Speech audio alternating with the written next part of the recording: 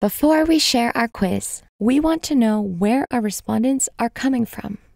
We'll embed this quiz on our website and post it on social media, so it's important to learn which source gets the most promising leads.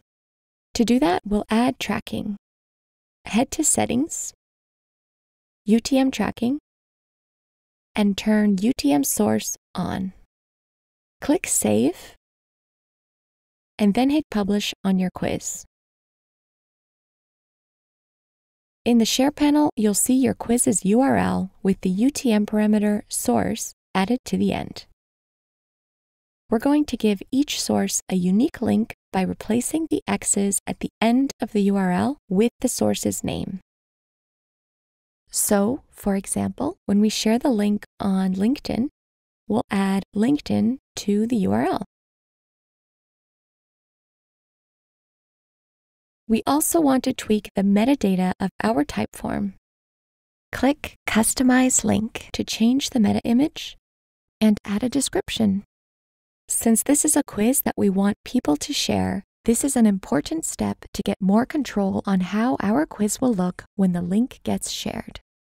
If you want your quiz to show on search engine results, you can allow indexing. Finally, we want to embed our quiz on our landing page. You'll find your embed options here.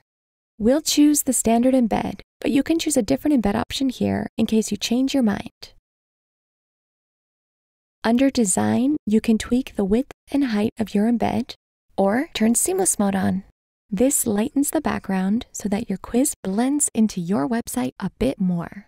Keep in mind that the transparency won't change if you've used layouts to add media to your questions. Then we'll grab the embed code. Here you'll see the UTM is already set as the embed snippet, so we'll be able to see if users came from this medium. The last step is to copy this code and paste it onto our website on the page that we want it to appear. And finally, it's time to see our quiz results start rolling in.